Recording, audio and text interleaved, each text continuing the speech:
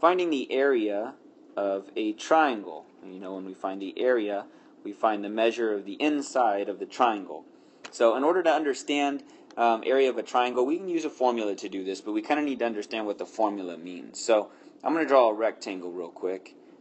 And most of you know when you find the area of a rectangle, if this is the base or the length, and this is the height right here, we can multiply the base times the height, and that will equal the area right there, or area equals base times height.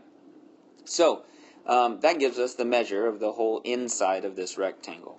Well, when we find the area of a triangle, when you look at it actually, if I were to draw a line from corner to corner, a pretty straight line right here, actually divide this rectangle in two, I now have two triangles. So I have one that's right over here, and kind of shade in light blue, and then I have one above it on the other side. So a triangle is in effect half of a rectangle, or two triangles would make a rectangle if you put them together evenly.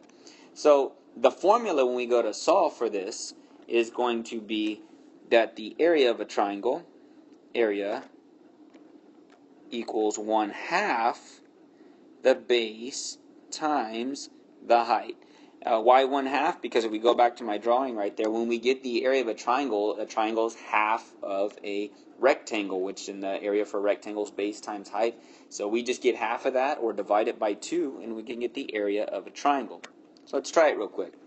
If I draw this triangle right here, this would be close to kind of like equilateral triangle. I look at the height. The height they're usually going to show in dashes going up like this to the middle.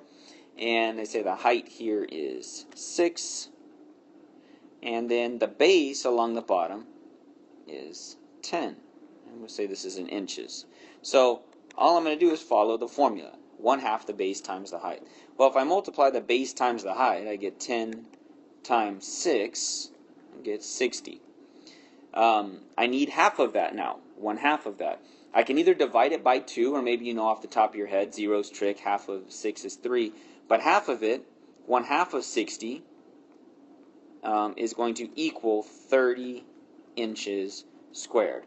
So the area for this triangle right here, the whole interior side, would be 30 inches squared. I just follow the formula. It's half of a rectangle. This applies to any kind of triangle, so keep that in mind. You could have kind of like I had an equilateral triangle.